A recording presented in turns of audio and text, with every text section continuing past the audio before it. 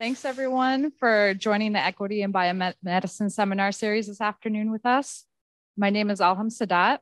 My pronouns are she, her, and I am the Associate Director of Scientific Equity in the IDEA office here at the Broad.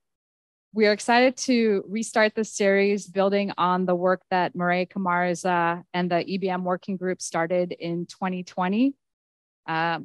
It's my pleasure today to introduce my friend and colleague, NASA Sinnott-Armstrong. NASA is currently a professor at the Hutch Cancer Center. Their work focuses on computational and experimental methods to understand genotype-phenotype mapping, including gene-environment interactions. Prior to joining the Hutch, NASA worked in population and statistical genetics at Stanford to better understand the molecular and cellular basis of complex traits and gene-environment interactions in cardiometabolic and pulmonary traits. Thank you, NASA, for leading this important discussion here today. Pass it over to you. Thank you so much, Alam, and thank you all so much for being here. I'm really excited to talk about this and looking forward to our discussion and going over a large number of cool topics about how we can improve and increase sexual and gender minority inclusion in research. I'm going to be focusing to some degree on gender minority inclusion in research for a few reasons. One is that I identify as a gender minority, and also in particular, I think there's a lot of interest in the overlap between sexual and gender minority communities in research settings. And by focusing on gender minorities, we can look at additional concerns that are specific to gender minorities. That being said, I think that both of them are relevant, and I'll be talking about kind of the whole community throughout the talk. To give you an overview of what we're going to be talking about, I'm going to start by discussing who are sexual and gender minority individuals, and then continue on with what experiences sexual and gender minority individuals have, particularly in the academy, and then talk about what types of research inclusion we might strive towards and the ways that we might do that. And then at the end, of course, we'll be having some time for discussion and any questions that you might have if you'd like to bring them up at that time. I'd like to start with a positionality statement. I am white, transgender, endosex, which means that I have sexual characteristics that are consistent with kind of societal expectations, and queer. I grew up upper middle class and educationally privileged in the rural Northeast.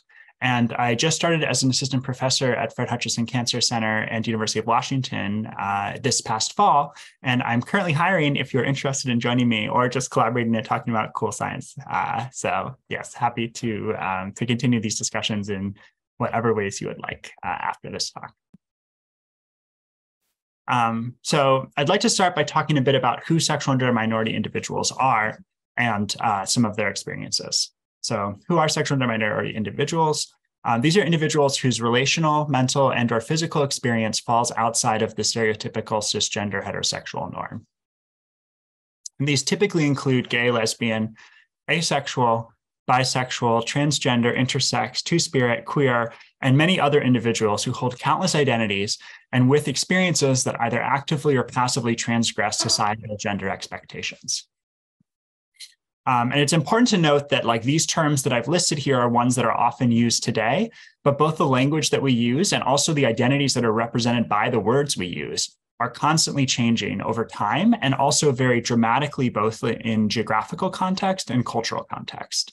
And I'll be talking a bit about that later on, but I think it's important to note that these terms are not all universally understood, accepted, or consistent over time. And that's an important component of the experiences of queer people today. Speaking of experiences of sexual and gender minority individuals, I'll use LGBTQ, SGM individuals, and queer individuals somewhat interchangeably throughout the talk. And I'd also like to say that I'm going to be using primarily referring to sexual and gender minority individuals as opposed to trying to reduce individuals to their specific identities, because many people hold identities outside of the context of their queerness. So what are experiences of sexual and gender minority individuals? I'd like to focus here on experiences in the academy. And there's actually been quite a bit of work on the ways in which sexual and gender minority individuals experience academic settings. So for instance, here's a study by the Point Foundation where students were asked their experiences with being treated unfairly by faculty or staff. So they reported on this, and you compared individuals who were LGBTQ identified to those who were not. So for individuals who were not LGBTQ identified, around 15% of them described themselves as treated unfairly by faculty members, and 3.5% of them treated unfairly by staff. Meanwhile, among the LGBTQ identified individuals, it was almost twice that number or more. And so I think it's important to note that these experiences are things that people, and there's a large number of other kind of metrics like this in the survey, but essentially LGBTQ individuals experience kind of additional challenges with being treated fairly and also feeling like their voices are heard and represented in academic settings. This is not only the part of being a sexual and gender minority individual in the academy. There's also potential benefits to it as well. So this is a study that was done where an individual was teaching a course and revealed their LGBTQ identity. And this was done it was like a very short comment, like an aside comment for about 3 seconds in the middle of like some random statement about their project. And what they did was they looked at people's responses to a number of different questions. I'm focusing on 2 of them here over the course of the term to see whether or not people thought that they were approachable or connected to their students or whatever. And so there's a number of questions that they went through. And essentially, regardless of the students' identities, this professor revealing their LGBTQ identity, individuals thought the instructor was relatively approachable and connected maybe throughout the beginning part of the process. And then after that, they were strongly agreeing that revealing the LGBTQ identity was super important in both the approachability and the connectedness that they felt towards this professor. And so I think it's important to note that individuals are able to reveal these identities, actually use that as a tool for increasing approachability and connection in the classroom. It's also important to note that there just aren't that many sexual and gender minorities in the academy or sexual minority identified individuals. I think that is hard to quantify these days because people usually don't record a lot of information on this. But I did find a survey at Harvard this most recent year. They did survey individuals, faculty members, and there was one individual who identified as non-binary out of 1,500 faculty. And so I think that it's just like part of this problem is also just that there's not very much representation. And so as a result of that, it's hard to achieve kind of like equity and support in the ways that would be ideal. So I think that's one side, and I'm happy to talk more about that in the questions as well. So why is it so challenging to be in academia and hold sexual and gender minority identities? Well, there's a strong connection historically between eugenics and sexual and gender minority identity. So colonial violence was justified through this eugenics movement, which labeled sexual and gender minority individuals as inferior using scientific rhetoric. And this was overlapping with medically sanctioned violence towards intersex individuals that continues through today. And of course, with many other parts of the eugenics movement that are targeted individuals with many forms of marginalized identities throughout the last few thousand years. This is an example of one way that this has come up in the past for sexual and gender minority individuals. Here's a paper by Letitia Frederick in which there was a discussion of from eugenics to the new biology, the impact of science on the law's intimate relationship with gays and lesbians. I'm just going to read this quote from it because I thought it was particularly appropriate for our community, being a research-focused community that works on a large number of genetics and genomics-related issues. Over the same few years, this country has seen a dramatic increase in anti-gay rights legislation. As the Human Genome Initiative and other genetic and hormonal studies go forward, at a rate far outpacing the ability of lawmakers and ethicists to formulate policies to evaluate and deal with the new technologies, the possibility increases for state or scientifically identified homosexuals to once again be persecuted. Whether this persecution involves direct oppression such as limitation of basic civil rights, segregation into camps, or even extermination, or instead takes on the more benign form of hormone regulation to predestined sexual behaviors, the threat to a class of people who have not yet been deemed people in several states, is great enough to warrant careful attention and thought. This paper has a bunch more stuff in it, and I think it kind of talks about a lot of issues, but I thought it was particularly appropriate, given the reference to the Human Genome Initiative here, to think about how it might be relevant to our experiences. And I was like looking through the paper, I was like, oh, this is cool. It seems interesting. Like, when was it written? Well, it turns out that this paper, which I think has a lot of issues that feel very relevant today, though some of the concerns that have been coming up in the last few years have focused more on the rights of transgender youth than specifically homosexuals in many ways, though, of course, there's a lot of overlap and persecution in different forms there. This paper was written in 1993. It's I found it on the Digital Transgender Archive. So it's been 30 years, and essentially we've made no real progress in understanding how these pieces fit together or what the consequences of this are. And so I think part of what we're looking at here is this history of eugenics, and the relationship to these identities has been poorly studied, and we need more work on this in order to understand better what the implications are. So what are the implications that we do understand so far? Well, eugenics has made this comment, and particularly like eugenic thought believes in the idea of this inherent biological sex. There's a definition of sex as an essential biological binary, and that's really flawed because it ignores the diversity of different sexes that are present in both humans and other species. And I think it's important to note that this concept that there is a biological binary to sex is simply incorrect. And having this binary and inherent definition of sex is also unnecessary because it doesn't actually help us answer a lot of the important questions that we'd like to understand about sex, and harmful to many individuals.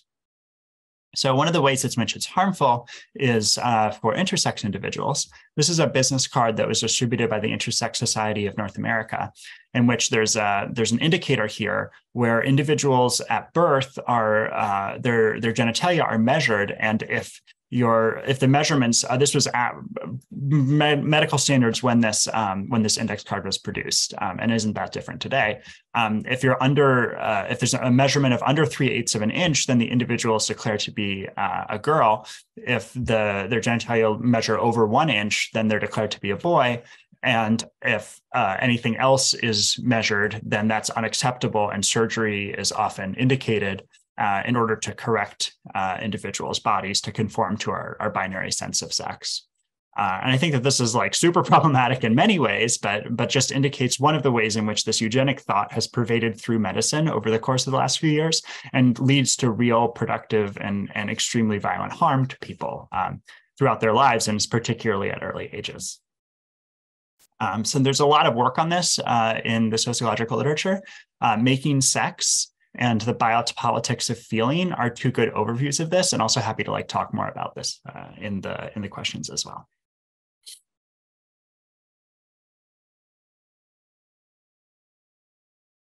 In addition to inherent biological, oh yes, I see there's a message in the chat. I'll be able to answer questions at the end. I want to go through the full presentation, but we'll have plenty of time at the end to answer questions. So thank you so much. In eugenics and biomedical research, there's also this conflation of sex and gender. So gender is what we think of as the social expectations and behavioral traits that are connected to distinct roles in society. And that has nothing to do with one's biology other than through social connection and the ways that we've set up our culture.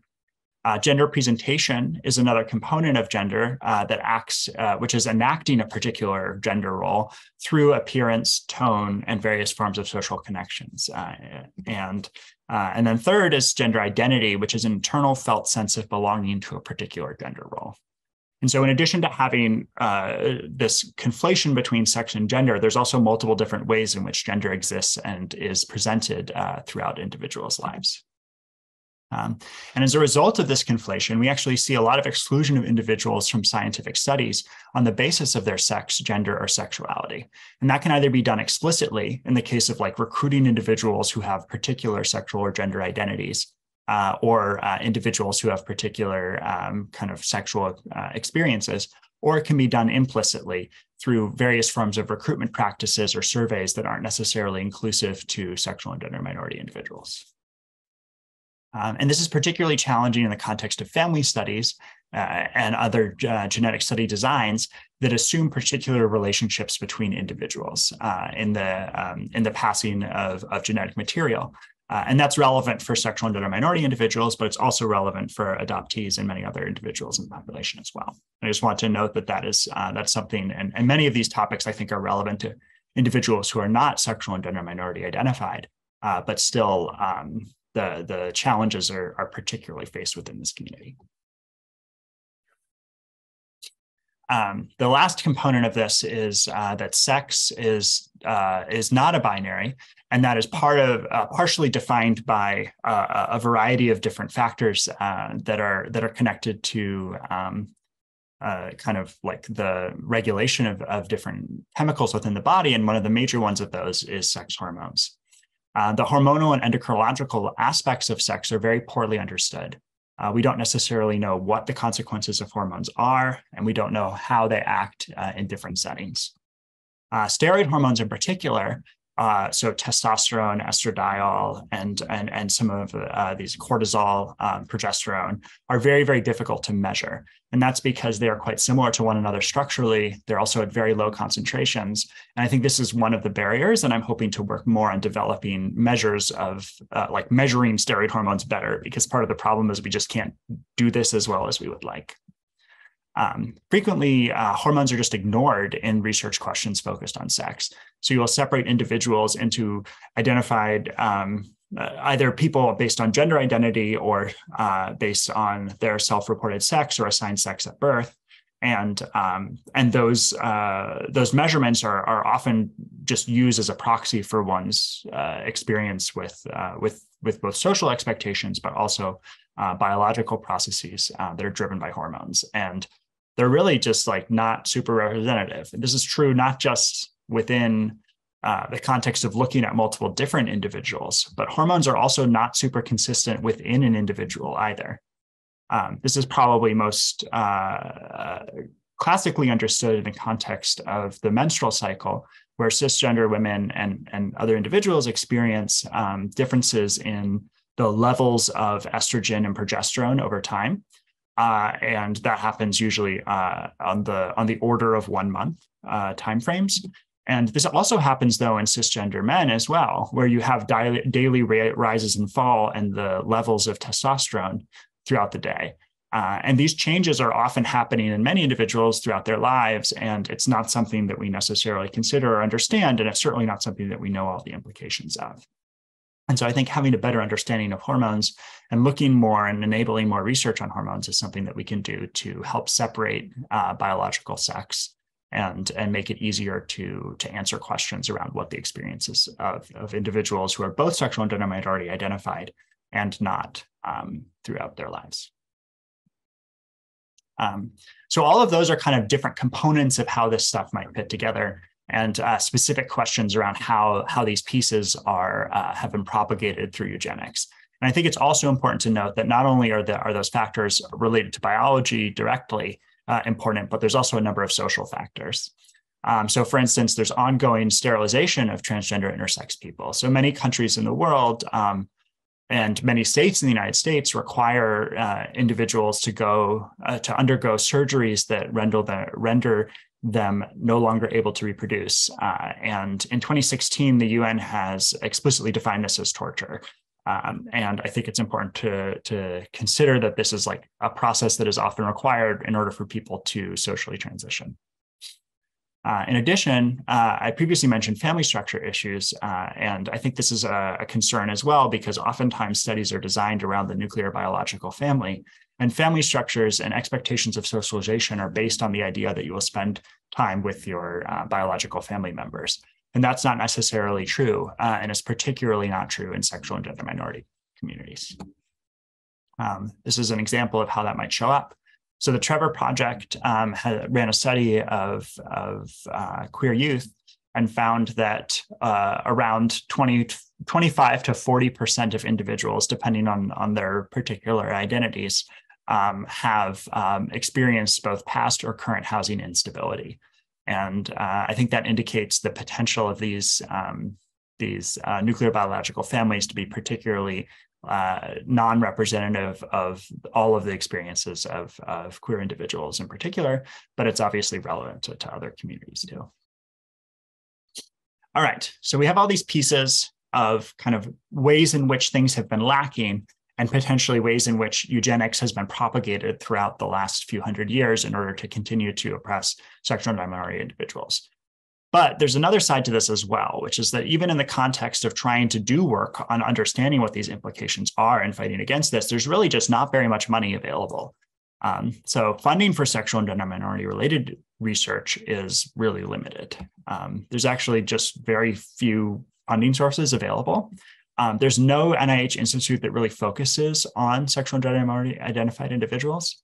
And the Office of SGM Research, which is the kind of main hub for that, doesn't have direct research funding, though they have been partnering with other institutions at the NIH, and they just released their first general R01 RFA ever on the health and well-being of sexual and gender minority individuals in October. So hopefully there'll be some exciting projects that come out of that. And I think that this is like definitely a step in the right direction, but it's not nearly enough. And even in research that has been funded for sexual and gender minority individuals, the primary focus areas are almost entirely HIV/AIDS, smoking, and suicide, all of which are very important components of the experience of living in sexual and gender minority communities. But there's many other chronic health conditions among sexual and gender minority identified individuals and improvements to SGM-specific care regimens that could also benefit from additional work. And I think there's kind of some idea that this will continue to grow, and you'll see that there's some evidence that it has been, but there's not nearly enough money for this. So I just wanted to give you a sense of what this looks like. So this is we can look at R01s. This is funding through the NIH Reporter website, which you can look at all the grants that have been funded in the past. And if we look at the number of new R01s that have been started in a given year versus which fiscal year we're looking at, the color is just which institute was doing the funding. The number of R01s that mention transgender individuals has been growing quite a lot. And you can see that it's kind of, expanding. It's still not that many. So it's still fewer than 50 R01s a year are being funded that even mention transgender individuals, but it's certainly an increase. And I think it's important to note here that this is definitely focused on specific research areas. So I'm just going to go ahead and take this plot and then just remove every grant that mentions HIV. And you can see that the vast majority of studies are actually working on or considering HIV as an important component of their work. And that's because a lot of the R01s that are funded are studies that look at HIV and then recruit individuals from the transgender community as part of that, because transgender individuals have high rates of HIV relative to the general population. So that's if we remove HIV. We can do the same thing and remove also suicide-related work and substance use-related work. And what we end up with is fewer than 15 studies a year, even in 2022, are getting funded to look at transgender individuals. Now, that might not seem like very many, but if we consider this in the context of some other identities in the sexual and gender minority community, that's actually pretty good. This is the plot for intersex individuals. So fewer than 10 R01s have ever been funded by the NIH that even mention the word intersex in them.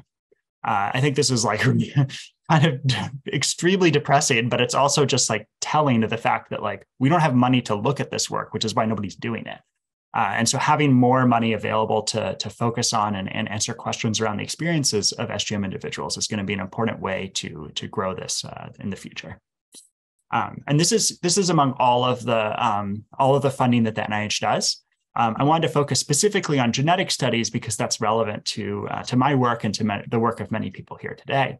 And this is the number of R01s at the NIH that have mentioned the word GWAS in them at some point. And this is from 2007 through 2022. You can see that there's a lot of grants that have been funded, 60 to 100 in any given year that mention GWAS. and there are 0 that mention both GWAS and transgender. So nobody has tried to look at genetic studies in the context of transgender individuals, which means that we can't access some of the benefits of these methods in sexual and gender minority communities or gender minority communities. So yes, I think that's part of what's going on is we don't have the funding to do a lot of this work. And I think the other part of this is that there's also specific consequences that we have for having this lack of funding in genetic and genomic studies. So for instance, if we look at the GWAS catalog, there out of this more than 6,000 publications that are available here, none of them mention the word transgender or intersex. Nobody's looked at genetic factors that are relevant to individuals in these communities. So I think there's a lot of potential work that could be done here. I'm particularly interested in body fat redistribution and the effects that hormones have, and that kind of experiences of the sexual and gender minority community have on distribution of body fat and the consequences of that on cardiovascular disease. But we don't have the data to look at this. People haven't previously run these studies, and part of the reason why is because nobody's in these studies to begin with. So in the UK Biobank, which is a study of around 500,000 people, there are only 90 individuals who have recorded gender identity disorder. And because we don't have survey questions, the only people we can access that we have any relevant identity information for are ones who have reported this in their medical record. So this is 0.2% of participants. And of these 90 participants, only 57 have genotypes. So we have fewer than 60 people that we can use for genetic analyses in the first place if we wanted to look at anything that was specific to the community. This situation is similar, but slightly more complicated among intersex individuals, where there's multiple different codes based on kind of what their presentation is. But there's still fewer than 100 total individuals. And then once we have people in these studies, the individuals themselves get removed from studies through quality control measures. So here's an example of the methods section of a few different papers. In this paper, individuals were excluded based on inconsistency between reported versus genetic sex in one analysis, and then in another analysis, specifically only cisgender individuals were included. And so the specific removal of individuals is often framed as a quality control measure as well.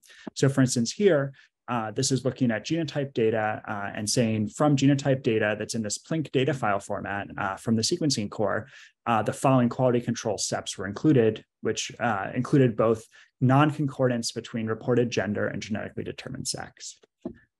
So there's some examples of this where people don't necessarily take into account including sexual and gender minority individuals in studies, but there are alternative approaches. So there's one here from a bioRxiv paper where they inferred people to be biologically male who did not self-identify as male in the EHR. And then those individuals didn't seem like they had any sort of systematic deviation or mismatch that they were related to. And so instead of treating them as individuals who should be removed for quality control reasons, instead, these individuals were reported as potentially being transgender or gender nonconforming, and then were not removed, but were annotated in the files. And so I think primarily we see many different approaches to how do we handle transgender and intersex individuals in studies, particularly genetic studies, where we can look at chromosomal sex and use that as a proxy for biological sex characteristics.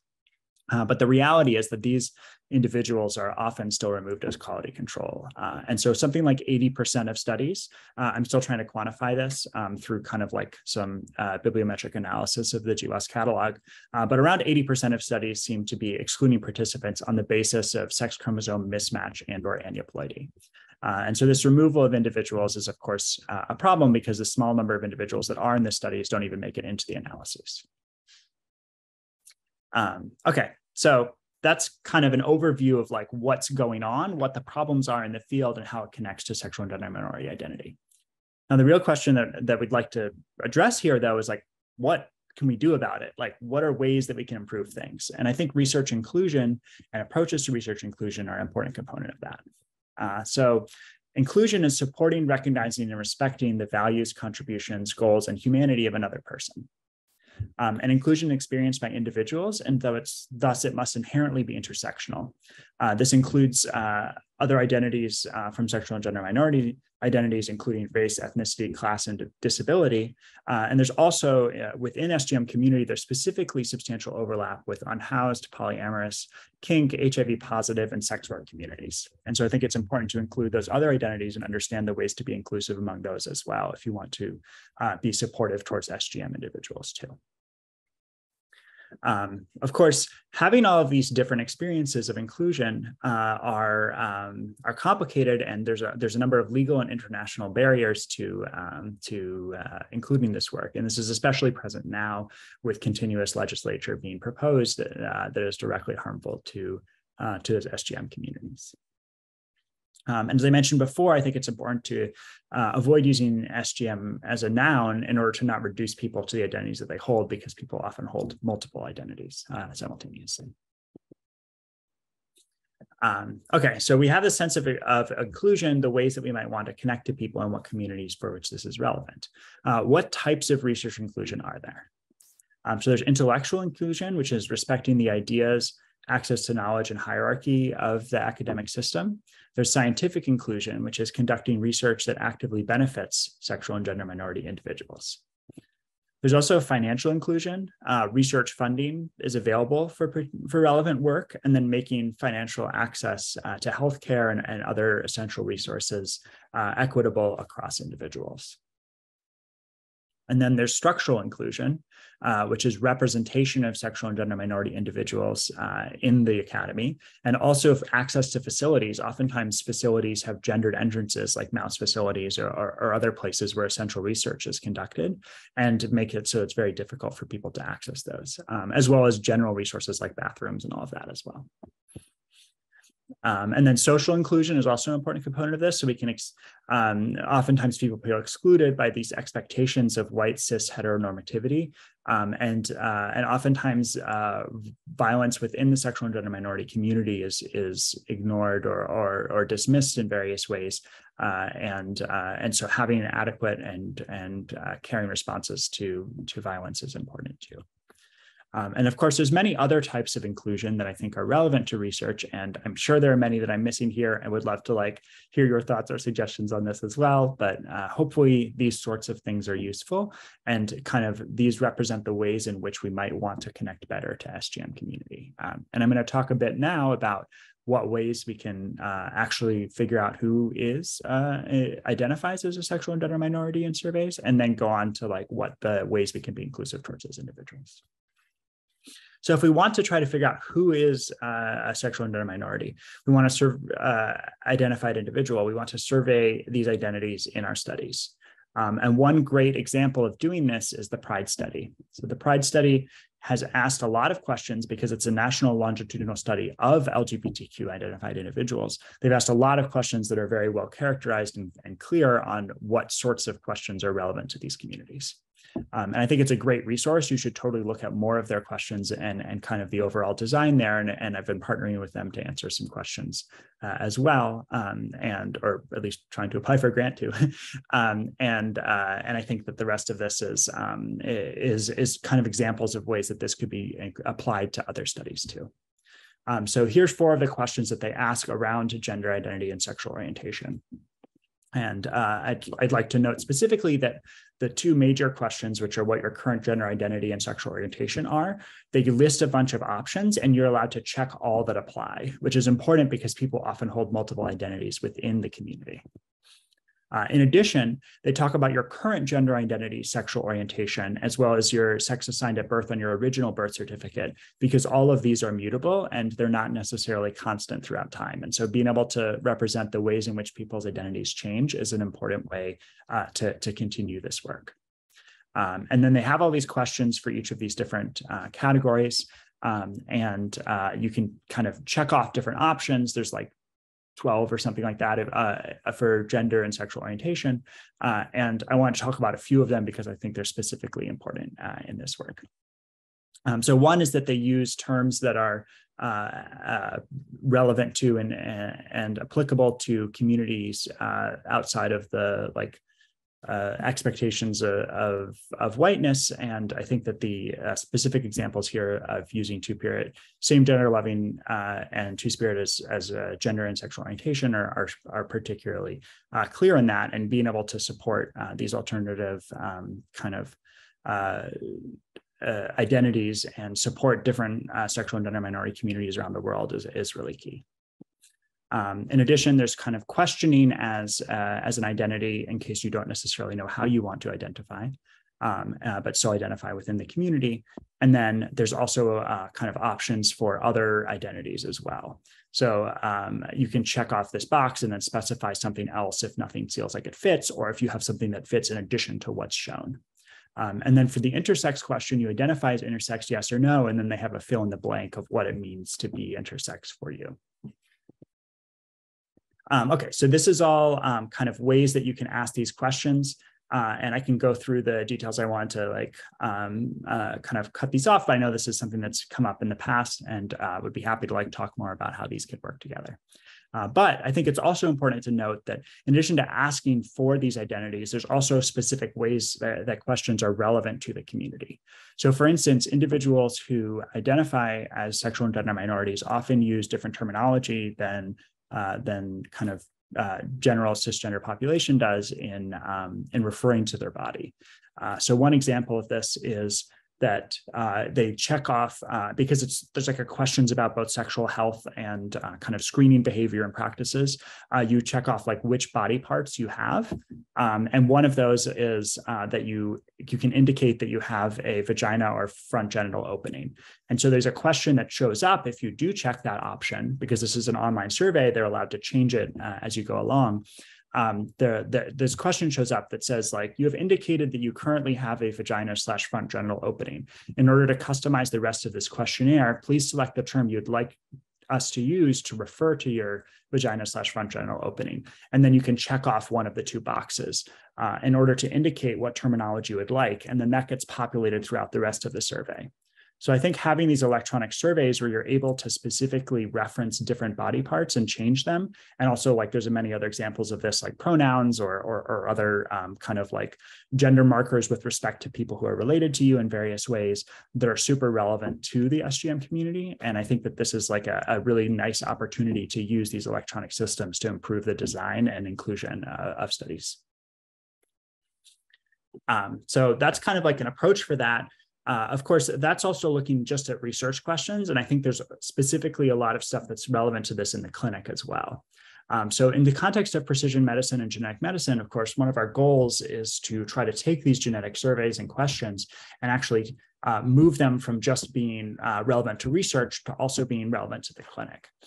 And I've been really trying to find work on, and the grant that I mentioned for the PRIDE study is actually to run a survey on what the attitudes are for sexual and gender minority identified individuals towards precision medicine. What is it do we want or not want in the context of this work? What are the goals of where we can go? There hasn't really been much work on this, but fortunately, Maya Sabatello published this paper on attitudes in disability community towards precision medicine and separated out non-binary individuals. So the way this works is we have questions here, which are basically asking about different types of precision medicine. So would a participant want to receive ancestry information based on their genetics? Would they want to receive copies of their medical records? Would they want to receive information about treatable diseases and the genetic components thereof, or untreatable diseases and the genetics components thereof? And then would you like to look at medical reaction to specific medicines? And so among these 1,300 total surveyed individuals, around 55% wanted ancestry information based on their genetics, while only 20 to 30% of non-binary individuals did. There's only 30, but it's still a relatively large sample compared to anything else that I've been able to find. And so if we look at this across the board in all of these different types of categories, non-binary individuals are substantially less likely to want precision medicine return of information than individuals who are predominantly cisgender men and women. And typically the cisgender men and women in this study I didn't put all the numbers here, but effectively are like very similar to one another. So they'll be like plus minus 2% on either side. And then the non-binary individuals are much, much lower. And so I think this represents a concern that I have in precision medicine and genetic medicine work, which is if we're not actually, or if we're going to be doing this work, getting this funding to try to make progress, but then nobody actually wants it in the end, what does that mean and how does that work? And I think it's important to think about the implications, not just of the research study itself, but actually how this is going to fit into the larger society and the ways in which these individuals might or might not benefit from the work on the basis of what they want from their clinical practice, and talking to people about that. So that's kind of the limitations. And then what do we do to increase this? Well, we can increase research inclusion in a number of different ways. And I think this is kind of how I'm going to be ending the talk, and I can talk more after that. We want to avoid conflating sex and gender with one another. We want to develop analysis plans that retain SGM participants. We want to design studies with sex and gender diversity in mind.